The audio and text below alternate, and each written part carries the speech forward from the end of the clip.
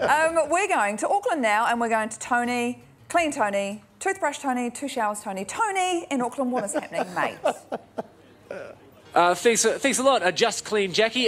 Tonight we are in Aotea Square and we are here to celebrate the 150th anniversary of the first bike ride in Auckland. And this is my trusty steed. Take a look at it. It's a glorious bike and we're going to take off and we're surrounded by bicycle enthusiasts. We've actually got the type of bike, that one there, that the first dude ever rode down Grays Ave. Take a look at it. It's a thing of beauty. 150 years since I've been doing it.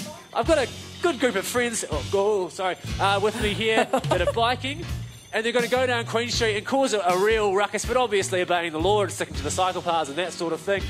So it's a very adrenaline-fueled, and I'll tell you what, riding and talking on a microphone is a lot harder than it looks, so I think you should be giving me a lot of credit for what I'm doing now. It's very skillful. I don't even have a bike light. Oh, there's things in the road. There's sort of little towers in the road that I've lost. Anyway, come to Auckland. It's a great place. I love cycling. See you later. That's a really good question, Tony. I don't know if you can still hear us, but Jeremy Corbett just asked, what's the cameraman doing right now? Is he on a bike too? Yeah. Great. Yeah. Great to see Tony giving cycling a positive reputation in Auckland. People say it's dangerous cycling in Auckland, but it gets a thumbs up from me.